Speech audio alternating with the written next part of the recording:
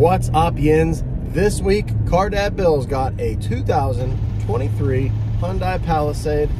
This is the Calligraphy edition. This is all-wheel drive. This is the 7-passenger version of the Palisade from Hyundai. There's also an 8-passenger version. This has 3 seats in the third row, which puts this in a different category for me as a car dad and as a dad in general. When I was searching for these size vehicles for myself and my family, the Palisade with the 8-seater was one of them. Let's go for a ride. All right, guys, first take on the Palisade Calligraphy. Number one, beautiful green color on the outside. They call that green robust emerald. Really nice color on the outside. Black interior, loaded to the gills, double sunroofs, not a panoramic sunroof, double sunroofs. Big wheels, lighting packages. The interior in here is gorgeous, and you'll see that later. But I had this vehicle for a road trip. I took it to Myrtle Beach and back for a golf trip, and had 8 sets of clubs back there. I had 4 guys in the vehicle when we would go to courses. To and back was a splendid trip, and the car really reacted really well. There's a couple of things I'll talk about later that were a pain in the butt, but for the most part, this was a great commuting family vacation vehicle. I mean, you couldn't ask for more, especially on the highway and some of the roads I drove on. It was awesome. And but let's get to the full review.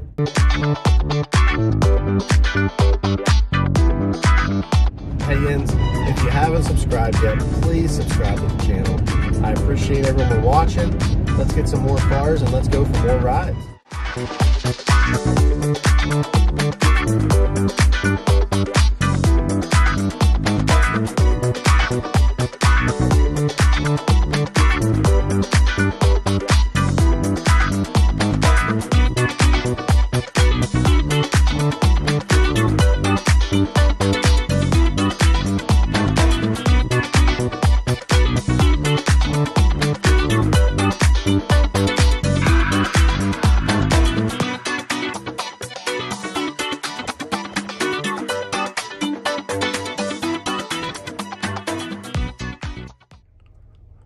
All right, guys, inside the Palisade, and what are the first things you notice about this thing? I mean, to me, it's all of that, like, glossy lines, and how it all blends together. Digital dashboards, how it blends together, you know, and comes down the door sides. And then you have that awesome, you have the awesome speaker grills for your Harman Kardon. Everything looks like brushed aluminum along here, and then see the lighting underneath there. Really cool. Really nice and clean. Love how this all looks. And I love how this all looks. I love how there's the dashboard with your screens and what you need to do up there. Then you have the seamless integration of your vents across with your start-stop button over here.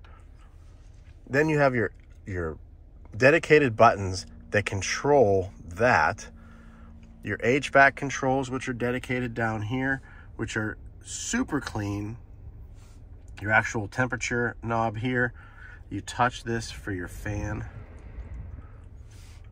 Touch for your direction and all that. Then down here, simple integration, buttons instead of gear knobs, your drive modes, your seat selections, and your heated steering wheel, and then your auto off and all that stuff. But just look, and then I love this because this gives us somewhere to put stuff, right? But then when you open this up underneath, you have your cup holders, which are hidden when you get the car. And then you open them up, and now you can put your stuff. Wireless charging down there. You also have a plug. Really clean seats. Look at that design on the seats, stitched in there. Really nice back seats. In fact, let's go back there and talk about it. All right, guys, back seat. Similar stitching, door design. You have your additional vents or additional screens back here. Palisade on the door. These seats are kind of cool because they do their tilt thing, and they do their tilt thing so you can get back there. But here, you can actually slide it backwards and forwards. That gives these folks a little bit more room to get in and out. Back here, you have charging ports on each side, and then you have more charging down there, and then you have your HVAC settings right there, heated and cooled rear seats. Third row seats, hit this button, that slides forward. There's now a step to get back there. And there's 3 seats back there. 1, 2, 3. Let's take a look at the trunk. Here we go. Trunk opens up. With the third row up, this is adequate for backpacks, duffel bags, 2 sets of golf clubs, stuff like that. When you start to move this stuff down, because you have a button right here, now this is removed, and now you have a huge space. I had 8 sets of golf clubs here. I had 4 on the bottom, and I flipped the other 4 this way and put them on top. 8 sets of golf clubs. Really big back seat, or really big back storage area once that's flattened down. Let's go for a ride. All right, guys, before we get on the road, I wanted to take a minute to talk about the numbers like we normally do. 2023 Hyundai Palisade, all-wheel drive, Calligraphy, right? MSRP on this one is $52,310.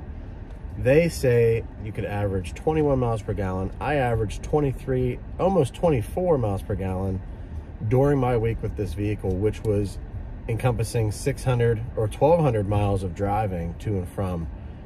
So to average out at 24 miles per gallon is pretty good for a 3.8 liter V6, 291 horsepower, 5,000 pound towing capacity, and an 8-speed automatic. So, you know, 291 horsepower for a 3.8 liter to get 25 miles to the gallon, 24 miles to the gallon is pretty good.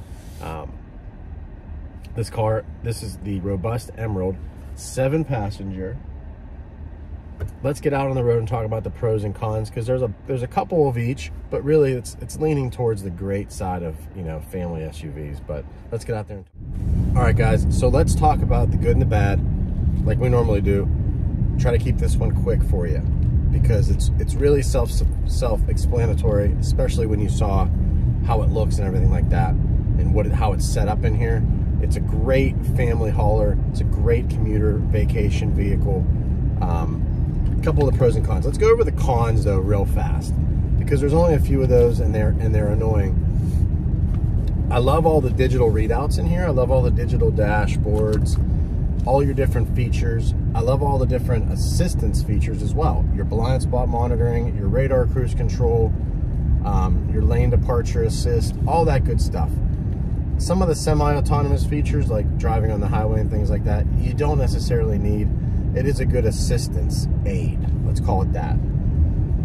However, this thing comes with a bunch of highway assistance programs that really interfere, and they really intervene with you as you're driving. And I don't know how to explain that really well. You have to kind of experience it for yourself. But let me just give you this update. It's when you're driving towards, when you have the cruise control set it, let's say you set it at 75 miles an hour in a 70 mile an hour zone, and you are driving down along, the cruise control is activated, it's looking for cars ahead of you, it's keeping you at speed.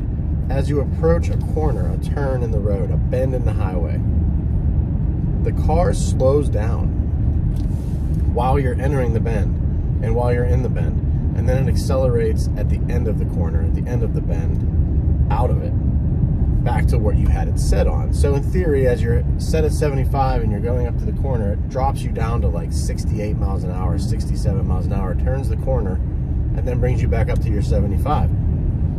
With no traffic on the road, perfect conditions, I can see maybe that being a little bit of a helper, but I don't I turned it off immediately because it's slowing me down, and I don't like that. I like to keep consistency. That's what cruise control's for. It's for efficiency and consistency, right? That eliminates it. I mean, maybe it's safer. I don't know if it's safer or not, but you're slowing down in traffic as well, which is another no-no in my book. But anyway, those are the two things. It's the tech nannies and the cruise control auto braking that really drove me crazy. I turned it off. So those are my two things in the bad. Let's get to the good. So now we're talking about the good, and there's a few things, right? And right off the bat, what's going to be your number one thing on the list when you're dealing with a vehicle like this? And in my mind, it's ease of use, it's utility, it's good mileage, it's all that stuff packed into one package, because that's what you want when you're buying a 7-8 passenger vehicle. You have a family, you have people you need to take around, and you want to do it as fuel efficiently as possible, right? And you want to do it as comfortably as possible without breaking the bank buying an $80,000 SUV. $52,000 gives you a loaded version of this. It's only a 7, not an 8. Most people don't need the 8. And it's got a complete package with it. Smooth ride, all the tech, some new tech with the turn signals and the gauges down here. When you turn your turn signal on, you see the lane you're turning into, like a blind spot kind of camera. So that tech is great. Another aspect that I found great while I was driving down to the beach was just its direct steering, great braking, even handling. The cruise control was wonderful when I turned off all the nannies on it.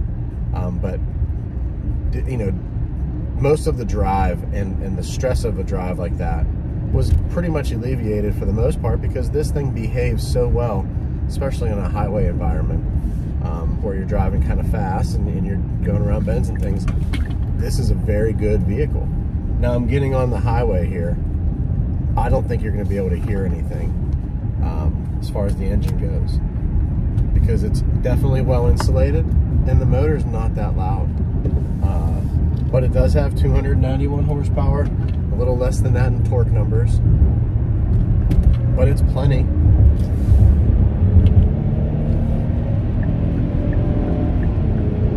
Super smooth 8-speed transmission. Gets you up to highway speeds in no time, even fully loaded down like I was last weekend. But I mean, once you're on the highway, it is an absolute dream on the highway. Very smooth, very balanced, like I said before. So thumbs up from Car Dad Bill. Great vehicle. Take it on trips. You can haul your family around. You can hold a lot of stuff back there. Car Dad Bill this week. Real cars, real people, real life. Thanks for watching. Please subscribe to the channel. Talk to you guys next time.